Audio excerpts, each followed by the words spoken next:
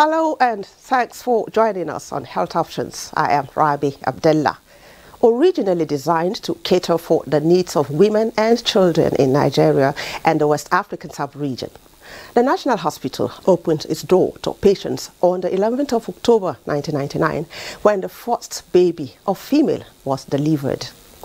It was later expanded for the vast majority of Nigerians to benefit from the services and modern equipment in the hospital. On this episode of Health Options, we shall beam our searchlight on how poised is the National Hospital Abuja for the nation's renewed impetus on repositioning healthcare delivery in the face of brain drain that has become a major factor responsible for the shortage of human resource for health. Noma is a little-known fatal disease that is preventable and treatable. It affects the mouth and gums, spreading rapidly, destroying facial tissues and bones. Medical experts say the deadly face-eating disease is spreading due to high prevalence of malnutrition in some parts of the country. Worrisome, isn't it? You will get to know about the succor that has come the way of sufferers in the course of the program. Thanks for joining us.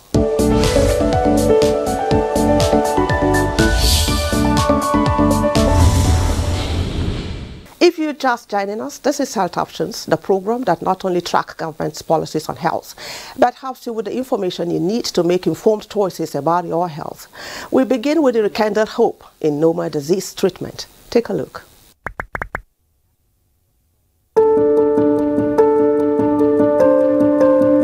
According to the World Health Organization, Noma is a rapidly progressing form of gingivitis that destroys the soft tissues and bones of the mouth. It starts as a gum lesion that leads to the death of the cells in the mouth tissue. Often referred to as the face of poverty, this disease affects children from 2 to 6 years who are suffering from malnutrition, living in extreme poverty, and have a weakened immune system. If undetected and untreated, Noma is fatal in 90% of cases.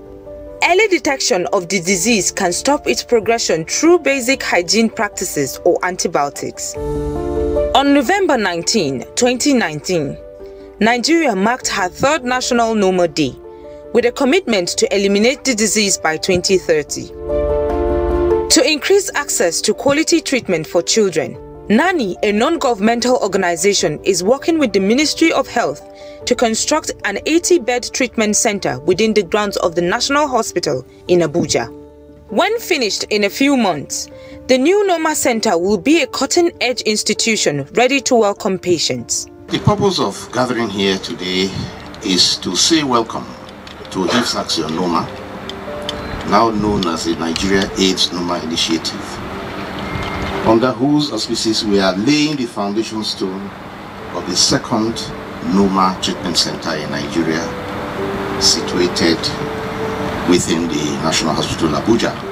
This place is central for ease of access to Nigerian Noma patients referred from any part of our country.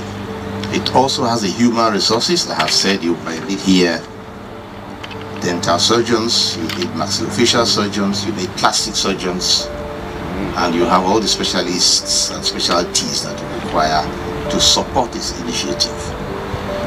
It will hopefully give more visibility to this disease that many of you do not know. The children who are treated here, they have to be here for several months, sometimes years, because it takes a long time between the surgeries for the kids to recover. And so that it's not just a hospital, it's also a children's home for the time when they are here, plus the relatives. Then in the end it will be like capacity for 80 children. And for the doctors, of course, there's spaces for where the doctors can sleep in the first floor, so they don't need to go to a hotel or something. It's all inside. There's a courtyard, where the main courtyard where the children are playing, so that they can feel like home. The basic treatment will be given will be to patients with the Noma disease, and mainly here will be majorly a surgical center that will do facial reconstructions for these patients that come down with the normal disease. The services are going to be given to the patients free of charge. We have Block A, Block B, Block C and D. In Block A here, this is where the patient will come. This is where they will see doctors. This ground floor, we have both two operating theaters in this ground floor Block A. Upstairs, we have residence. In Block B, we have the ward. We have the ICU, where they can be seen into. And then the same Block B, we have the free eating place. In Block C, we have the guest hostels. In Block D, we have the boys hostel and the parents hostel. Abuja is a very central place. And secondly, being within a hospital, they'll be able to get additional manpower, from our own manpower, where also several diagnostic facilities we already have in the hospital. As a super specialist hospital, that. So, they were impressed by what they saw and by the staff strength and facilities they saw. And another advantage is that being in a central location, it could easily be accessed from any part of the country and from any part of the world. Noma is actually being prevalent, like I said, in Nigeria, especially in the northeastern and northwestern parts of Nigeria, because Noma is also known as the face of poverty. It's now increasing because of the increased poverty in the land. Poverty that has been complicated by the terrorism now in Nigeria. Since we joined the Noma Regional Control Program in 2016, there has been an accelerated, work in Noma, because we now have sponsors from HICFAXN through the WHO. We are concentrating on states that have high burden. The Noma Treatment Center that's being built in Abuja is going to be a fantastic opportunity for families and children who have Noma to get treatment in a quality-assured environment with medical professionals who will make sure that they receive the adequate care that they have. To date, Noma has been neglected in Nigeria, and to have such a state-of-the-art facility within the grounds of the National Hospital will really highlight the plight of families who have children that have Noma, and it will provide them with a conducive environment to get the right treatment that they need. We hope that this will be a start against the disease. We've been in other countries before and it worked quite well. There are unfortunately a lot of children with the disease here, and we are looking forward to start helping them. Timely recognition of Noma disease averts deformity. In light of this, health workers and parents should bring their children to the center for treatment if they have suspected Noma. The federal government should commit towards raising awareness on the disease and fully eliminating it from the country. Beyond awareness and treatment, it is critical that the root cause of Noma is addressed, which is poverty. As long as most Nigerians in rural communities live below the poverty line, Noma remains a threat. The new Noma Treatment Center will soon provide treatment for Noma survivors. Noma is a neglected tropical disease and as such has not yet been recognized by the WHO. So by other advocates joining hands and highlighting the plight of children who have Noma and ensuring that they come to Abuja for treatment will ensure that they get the care that they need, so that Noma no longer has to be a disease where families hide their children away but are able to get the requisitive care that they need. Thank you to the people here who support us. Without them it wouldn't be possible to build a project like this. And of course the donors in Germany who give us the money and the trust that we are doing a good work here.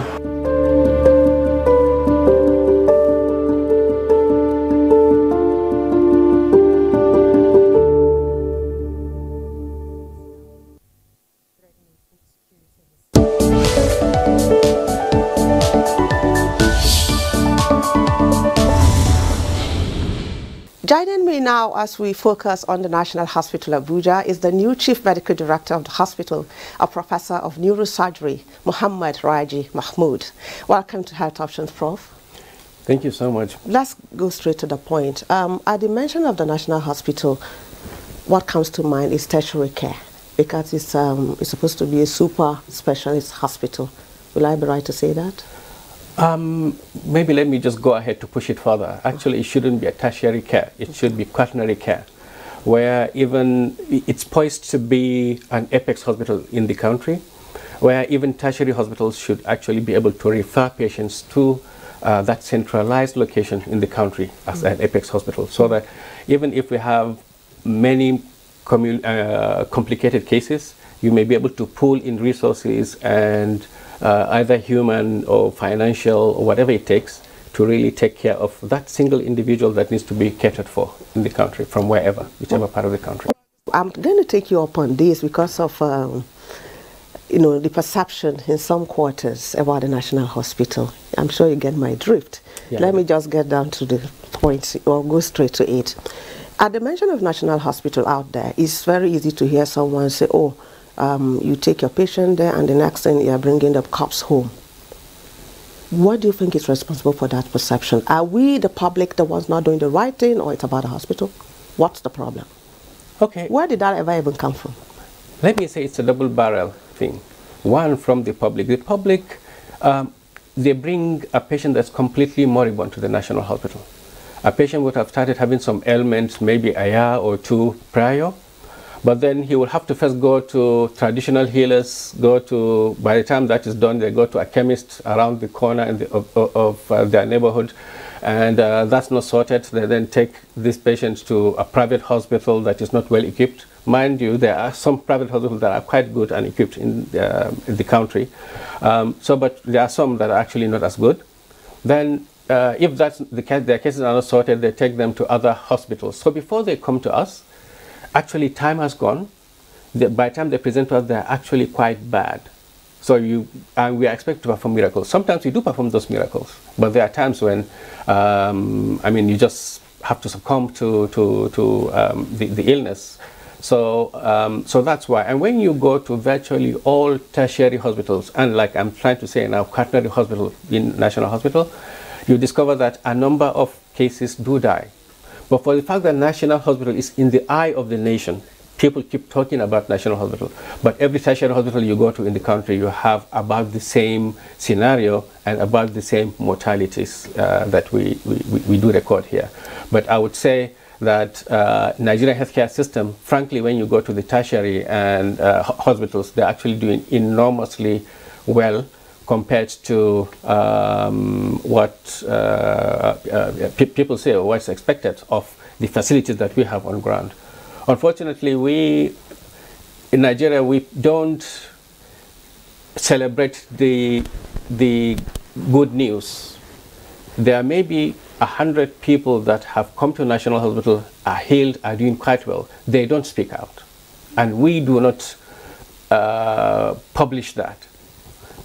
But then that singular patient that has an issue becomes the person or the case that everybody talks about.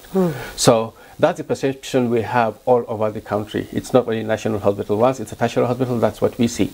Okay. So I think that perception needs to change, and our own the way we do things also need to change. We need to collaborate with you people in the media a lot to really say what we do. And it's good for you to also come close to us and really see what we do day to day. Yes, and you'd see the heroic things a lot of us do. Okay. Yeah. So we know medical tourism, capital flight is an issue that I'm sure previous administration and I believe even the current one want to tackle, as much as possible. And we know that there are procedures that individuals should even not take outside the country. And if we look at what some of the tertiary hospitals do, including what do you call quaternary hospital? Quaternary hospital, level 4. Level 4 hospital, yes. Does in the country. Believing in what we have, having confidence in what we have on ground, will go a long way. What will you be saying to Nigerians in that regard? I think we need to start having confidence in our own people. One, for us as healthcare, we need to also know how to do customer service. We need to be responsive to our clients. Let me call the patients clients in this regard. Yeah, we need to know their worth. Okay, so and then a lot of us take things for granted that patients are there, there's a pool of them. If one goes, there are a million others that would come. But we need to really individualize care in every single patient. That way they know that we care for them as individuals. So that will boost our image in front of these patients. Then secondly, dedication is something that we also need to really, really work on. Like I said, a number of people are dedicated, but you still have one or two people that actually are not as dedicated. And this is not an exclusive problem of the healthcare system. It's all over. Attitudinal. It's an attitudinal in the whole country. So we need to change that, particularly in the healthcare system. So what we have, we need to really make full use of. Okay, there are equipments that need to be maintained, but we haven't really gotten into maintaining those equipment to really last a very long time. So that's why you see equipment supplied today, give it a year, they're broken down. So once we're able to sort that in-house within us, then it's easier for people to have a lot of confidence in us as patients. But I want to assure you and Nigerians that a number of the cases that are taken out there, that we have significant number of health experts in the country that can adequately take care of them. I think also we have this wrong perception of advertisement in healthcare. There is a rule that says that as a medical doctor, you should not advertise your expertise, or you cannot advertise yourself. But I don't think the rule says that a hospital cannot advertise its services and its outcomes. So if hospitals are able to do that, it goes a long way in telling Nigerians that we can do this, and we will have much more people believing in us. Let's look at some of the procedures that you're known for. I know the trauma center, it's upper regulated. Cancer treatment, there was a time the radiotherapy machines were just novice. How are we doing with cancer treatment as it is now, before I take you to another one that is springing up to be a sucker for sufferers? I'm talking about another disease now, but let's talk about the ones I just took you up on now. Yes, in National Hospital, when you're talking about the trauma and cancer, these are the things that really are quite close to our hearts. National Hospital as at today is about the only functional government facility that offers radiotherapy care using the LINAC machine. There are a couple of other places that have the LINAC machines. We call them linear accelerators, which are some of the new equipments used in treatment of radiotherapy treatment in cancer. But despite we have a number of patients. Now, the one we have in National Hospital covers for the whole of the north, because there is none absolutely functional in the northern part of the country. It also caters for people from the south and caters for people from the southeast. So you can imagine the volume that we have trooping in for cancer treatment. And each day you go into that place, you would feel like crying, I assure you. I've been there, I've seen it. Yes. So this is really eating up a lot of Nigerians. Unfortunately, we have about the lowest cost per patient, per care. Okay, I wouldn't want to quote the amount. But despite that, you discover that a number of patients cannot even afford that. Every single month, I waive millions of naira, I assure you. One, because once they start, you cannot stop. If just because of payments, we just cannot say, we are human. You cannot just say, okay, because you cannot pay, we cannot continue. There are also some certain government policies that have come in which have subsidized treatment for some cancer patients, some 3 categories of cancer. It is called Cancer Health Fund. Oh, okay, yeah. Yes, Cancer Health Fund. So that too is a subsidized means of whatever. So all this put together, you discover that the hospital really sometimes struggles to sustain cancer care. but we are trying our best. What about renal care? You have the trust fund for cancer. Is anybody doing anything about kidney disease treatment? As I know, there is a state government, I think Borno state government, that at some point, either Borno or Yobe, that had given some grant for research into kidney diseases. But as for the care itself, I am not so sure. But I think even if that's not available, a number of people have been hit by this disease. I think it's good that a health fund should be. Exactly, I agree with you. And then you mentioned about the trauma care also. National Hospital had the first level 1 national trauma center in the country, and is still standing and working. Unfortunately, it has become a drain pipe for the hospital, because trauma, just like cancer is also, it needs a lot of money and lots of resources to really care for that single individual. So when you, and then these people, by the time they come, you discover that maybe 50% of them are unknown. By the time you get to know the person, they don't even have the money to pay for care.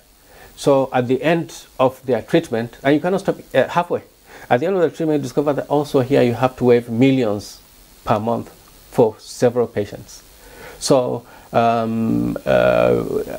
had to, at some point, bring this case up with the ministry to see how they could come to the rescue of the hospital, because we have to use the meager IGR that we have, internal generated revenue, to cover for both cancer care and the trauma care, and that's really hurting the hospital significantly. But we are looking inwards and outwards to solve this problem. What appeal would you like to make in that regard now? Just like you talked about, well-meaning Nigerians. Yeah, just like, well, for either government or NGOs, I think it's important to develop these funds that we talked about, just like for renal care and cancer care.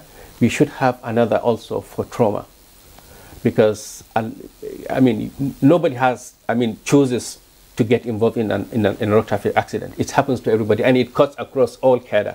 I think it will help if we have such dedicated funds to solve some of these, to be pumped into such facilities. Yes. Let's talk about normal disease. Something good is happening at the National Hospital, and I know that with time, all roads will lead to the National Hospital because of the facility there. No, that is bringing up on normal disease. What's your take on that? It's a good initiative, and I think it has to be supported. I know that they have done a very wonderful job in Sokoto. I visited the center in Sokoto several years ago. So now that they've moved to the center of the country, we should offer them all the support that we should give. So that's why the National Hospital, as well as the ministry, actually agreed to give them some a piece of land in the National Hospital to build a very big center, actually, at the National Hospital. So it will be a big relief by the time this is done for all the sufferers of this disease. And everything is free of charge. Yes, everything is free of charge. Services free exactly, it's free of charge. Okay. Yes, but we have to commend the family that started that program. It's a German family that has started it, so I think the credit must go to them. Wow. Yes. So on a final note, talk to Nigerians about the confidence they should have. Especially, we have you as the new sheriff in town. You might want to just touch on what we should expect differently from the National Hospital. Well, what you should expect, God willing, is to have strengthening of the systems in the National Hospital, such that whoever it is that happens to be the sheriff in town, as you would say, whatever time, would have we that will run smoothly. Irrespective of who is at the helm of affairs. And we would also, we have pledged to really improve on our services, I assure Nigerians.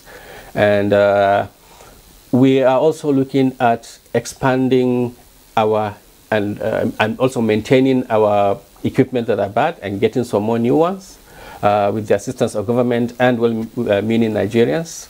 And so that way our services will expand and the efficiency will be better. And it's our hope that people, capital flight moving out of the country will now be retained within the country. And the main target of National Hospital being a quaternary hospital, by the grace of God, would be realized in the next couple of years. Okay, we look forward to that. Thank you so much, Professor Muhammad Raji Mahmood, CMD, National Hospital Abuja, for coming on Health Options. Thank you so much. All right, yeah. This is where we conclude this episode of Health Options. A quick reminder that you can go to our YouTube channel to watch the upload of these and other episodes of the program. Email us for your comments and contributions.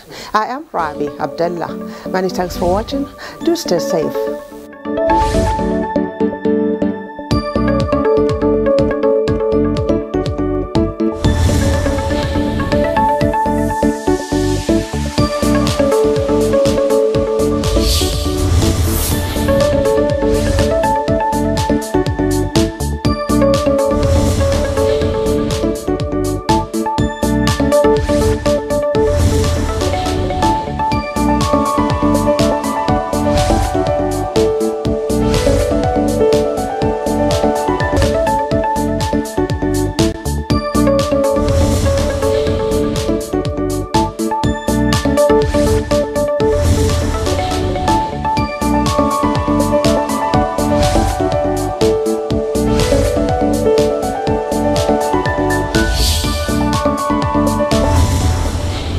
Creative visual arts has been believed to be the highest standard of artistic expressions.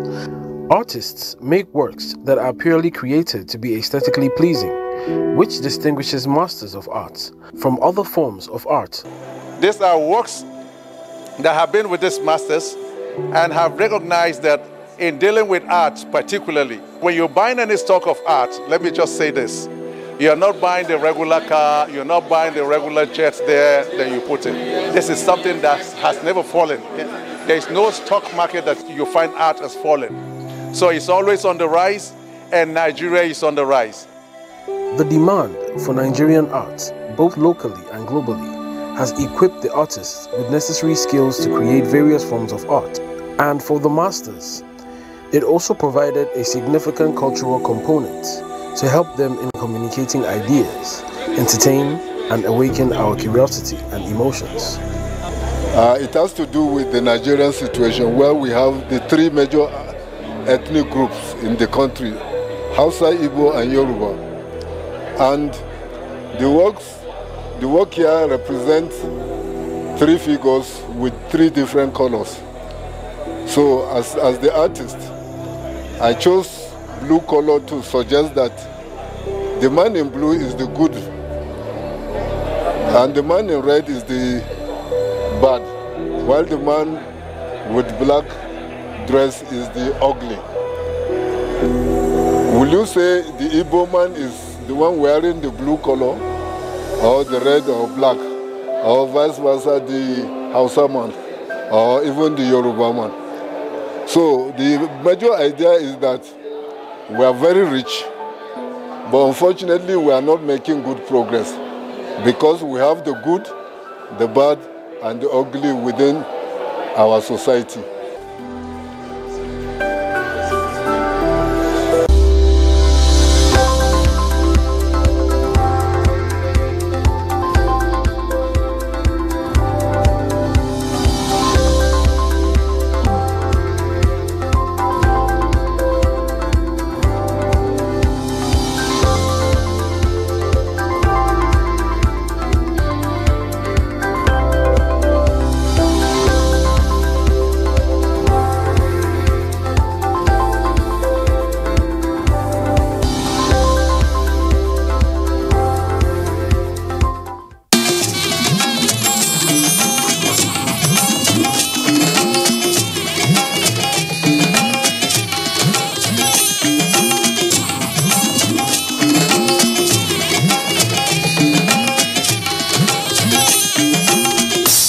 This is the network service of the NTA.